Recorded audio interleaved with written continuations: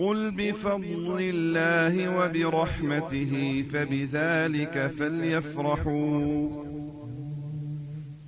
هو خير مما يجمعون. One companion, one morning he woke up and he said, لأخدمن رسول الله صلى الله عليه وسلم يومي هذا. Today I'm going to serve the Messenger of Allah sallallahu alayhi wasallam all day long. He said, I woke up and I went to the masjid and I said to the people, where is the Messenger of Allah?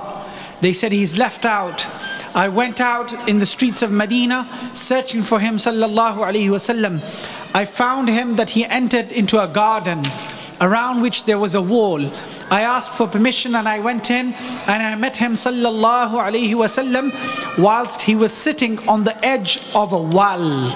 He was sitting on the edge of a wall and he had raised his lower garments and his blessed legs and feet were dangling inside the wall.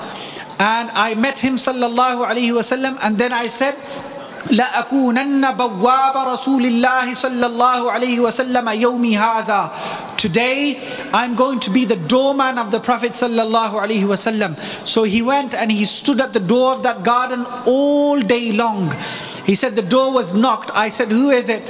And the answer was Abu Bakr. I said, hang on until I ask the Prophet. I said, Ya Rasulullah, Abu Bakr is asking for permission. The Prophet said, إِذِنْ لَهُ وَبَشِّرْهُ بِالْجَنَّةِ. Allow him to come in and give him glad tidings that he will go to paradise. Sayyidina Abu Bakr came and he sat beside the Prophet on the wall. He raised his lower garments and he dangled his feet and legs in the wall. He said the door was knocked again. I said, who is it? He said, I'm Umar. I said, hang on until I ask the Prophet. He asked the Prophet. The Prophet said, إِذِنْ لَهُ وَبَشِّرْهُ بِالْجَنَّةِ. Allow him to come and give him glad tidings of paradise. He said Sayyidina Umar came and sat beside Sayyidina Abu Bakr and he did the same on the edge of the wall. Then the door was knocked again. And I hoped it was my brother who was catching me up at home. When I opened it, it was Uthman. I said, hang on. The Prophet said, إِذِنْ لَهُ وَبَشِّرْهُ بِالْجَنَّةِ عَلَى مُصِيبَةٍ يُبْتَلَى أو كما قال. He said, allow him to come in and give him glad tidings of paradise, but upon a tribulation that will strike him. Sayyidina Uthman came and there was no space on this side of the wall. So he sat on the opposite side of the wall and he did the same. Sa'id ibn al-Musayyib, one of the great tabi'een, he said, when I heard this hadith that the Prophet sallallahu alaihi wasallam is sitting, besides him is Abu Bakr, besides him is Umar, and opposite to them is Uthman, I interpreted this, the graves of all four. Sayyidina Rasulullah is buried, besides him is Abu Bakr and Umar, and opposite to them in the Baqi' is Sayyidina Uthman. Opposite to them in the Baqi' is Sayyidina Uthman. So this companion who narrates this hadith, he said, all day long I stayed in the company of the Prophet sallallahu alaihi wasallam. Alhamdulillah, all of us have been sitting in the company of the remembrance of the beloved of Allah sallallahu alaihi wasallam. And what we have seen, I was surprised it came to an end. Sidi Mansoor has done a beautiful job. I've watched this before, but every time it was just progressing and going along. I thought it was never going to end. You see how beautiful that journey was? These 20 children who went, alhamdulillah, with the donations of so many of you, the City of Knowledge Academy commissioned and sponsored every one of these children to go on Umrah. They weren't charged a single penny, them nor their parents. They were picked up from Birmingham to Heathrow, to Abu Dhabi, to Jeddah, to Mecca, to Medina, back to Jeddah, to Abu Dhabi, to London, to Birmingham, to their parents. And they weren't charged anything. Why? To transform lives, to bring reality into these young hearts. To bring reality into these young hearts. Alhamdulillah, we're living in the West. We're living in luxury. Alhamdulillah, Allah has bestowed us with so much wealth. But how many of our young ones have visited the Kaaba al-Musharrafah? How many of our young ones have visited the Prophet sallallahu alaihi wasallam? How many of our young ones, like these young ones, have shed tears for the Prophet sallallahu alaihi wasallam? You saw them, and I'm telling you, when these young boys marched in Makkatul Mukarramah and Madinatul Munawwarah, people came to me and said, Makkah and Medina has never seen this in history. They said Makkah and Medina has never seen this in history. A group of young lads marching through the streets of Makkah, making tawaf all together, all alone.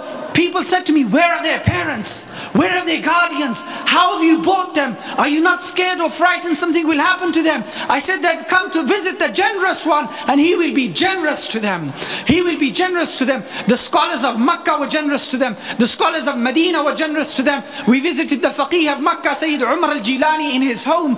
We visited the house of the great Imam and the Muhaddis of the Haramain al-Sharifain, Sayyid Muhammad bin Alawi rahmatullah alayhi, in Makkah. We visited Habib Zain bin Sumayd, the great Shafi'i faqih and Arif Billah in Medina, Shaykh Muhammad al-Matrahji in Medina, the great Muhaddis of Madinatul Munawwarah, Shaykh Ibrahim Mullah Khatir, and many others. And above all, these young boys sat in Madinatul Munawwarah and they shed tears for the Prophet sallallahu alaihi wasallam.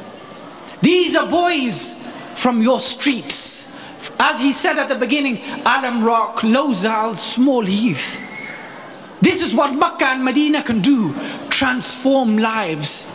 This is what we need to be doing, and it's these projects that we are calling out to all of you to support. These projects that are running from the peak of Scotland to the depth of Devon and across Europe. These projects need to be supported by all of you. The masjids in this country are built.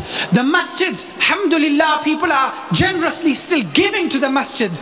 But now it's time to give to people who will build individuals who will come into the masjids and bring life to the masjids. Masjids, when they stand alone, they are empty buildings. They are houses of Allah subhanahu wa ta'ala.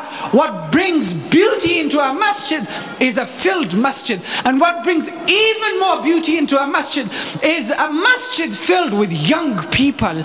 Masjid filled with teenagers. Masjid filled with people who are eager for their religion. I tell you a story of a young boy.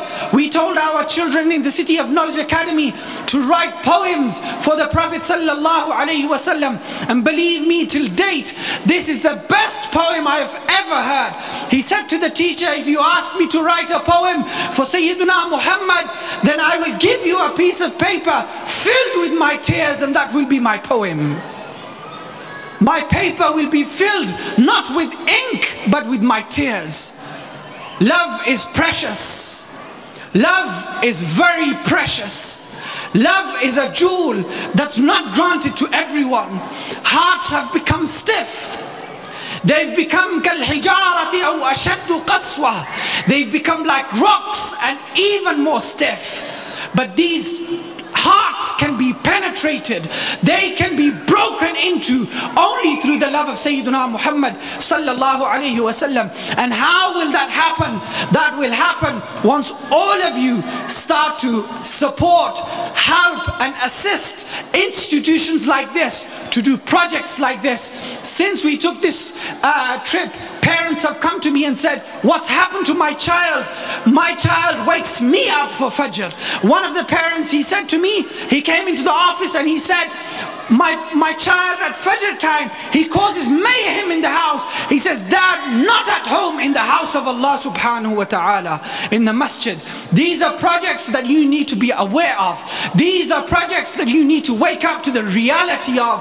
These are projects that you need to give into so that they bring fruits and blossoming flowers into this community. I have parents come to me, mothers, fathers, grandparents come in tears and say, help us, our children have gone astray, they've gone away from the religion. I say to them, what's happened to the masjids that you gave to for the past 20, 30, 40 years? Why are they not providing for your children? Why are your children made to turn away from the houses of Allah subhanahu wa ta'ala? And I know of this. I know of people who said to me, For 8 years I did not turn to the house of Allah. Why? Because I was dismissed from the house of Allah. Why are our children being dismissed and expelled and turned away from the house of Allah subhanahu wa ta'ala? We need a community that stands up for these young ones. We built masjids in this country, but now it's time to build young men and young women who stand up for the values of Islam, who stand up for the realities of Islam, who stand up with the characteristics of Sayyidina Muhammad within them, and walk in these streets as ambassadors for the Prophet sallallahu alaihi wasallam. When they walk in the street, the non-Muslims of this land can see the love of the Muhammad sallallahu alaihi wasallam glowing in their faces, as Shaykh Yahya Rhodus said, glowing in their faces, that will take them into the museums of love in their heart and take them through the galleries of Muhammadan love and find the Prophet sallallahu alaihi wasallam. People, it's time that we wake up to a reality, and that reality is that we have to give up everything for this religion. We have to give up everything for the Prophet sallallahu alaihi wasallam. And when we call out to you and ask you to sponsor and support these projects across the countries, we need people who will give up everything. Say the Prophet sallallahu alaihi wasallam praised Sayyidina Abu Bakr as-Siddiq, and he said, ما نفعني مال كما نفعني مال أبي بكر. No wealth ever benefited me the way the wealth of Abu Bakr benefited me. Sayyidina Abu Bakr began to cry. He cried. You know, Sayyidina Abu Bakr wasn't a little boy. He was a 60-year-old man. He was a 60-year-old man. He wasn't a man who lived a life of luxury. He was a man who was expelled from Mecca. He was a man who had to leave his businesses in Mecca and turn to Medina, turn away from them. He was a man whose family was tortured. He was a man who was insulted in Makkah al-Mukarramah, abused and beaten. He was a man who went through a tough life. When the Prophet praised him and said, no wealth benefited me the way the wealth of Abu Bakr benefited me, Sayyidina Abu Bakr began to cry, and he said, Ya Rasulallah, وَهَلْ أَنَا وَمَالِي إِلَّا لَكَ. And tell me, Messenger of Allah, am I and my wealth but for you? This is what we need. People whose minds become a manifestation of this line, that everything that we have is for the Prophet sallallahu alaihi wasallam. And you know what the greatest thing that you have beyond the wealth that Allah has given? Beyond the wealth that Allah has given all of us, the greatest thing that we have is our children. And if we don't impart in our children love of Sayyidina Muhammad sallallahu alaihi wasallam, there is no way we will be able to show our faces to him on the day of judgment sallallahu alaihi wasallam.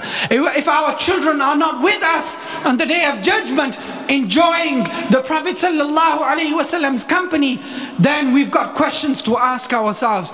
These children, they enjoyed their trip. They loved their trip. Allah poured into their hearts love for the Prophet sallallahu alaihi wasallam and the Haramain al-Sharifain. We want you all to take messages away from today. And those messages are, what are we giving our young ones? Don't look around the country and say the masjids are built. Look around the country and say, where are the people to fill these masjids? Don't look around this country and see beautiful masjids. Look around this country and find faces and people who will fill those masjids. Our masjids are empty of young people. Why? We have all got to answer for that. And as Shaykh Ibrahim Asiyafa, he says we've become a slacking generation whose forefathers built masjids, and we're sitting on chairs in comfort, and we feel that we've got nothing to do for this religion. This religion needs to progress, and it will only progress through all of us. And we need to stand up for that. We need to stand up for that. I hope that all of you enjoyed this documentary, and I hope that once it's put onto YouTube, that you will send it out to your friends, your young ones, and many others will be inspired to direct their children towards the Haramain al-Sharifain. One of the problems that we have in our families is children are not taught about the Prophet sallallahu alaihi wasallam. Why in our families and in our homes, screens are in every corner of our house. People have plasma screens in their bedrooms. People's children have screens in their bedrooms, watching what? Filth. And then we come in crying to the Imam and the Shaykh, my child's not listening, my girl's run away. What can we do if you haven't placed the Prophet in your homes? It's time that we migrate. Not migrate from country to country, migrate from the state that we're in to the Prophet sallallahu alaihi wasallam. And if we make that migration, our children will migrate with us, and they'll become like the children of the Sahaba radiyallahu anhum.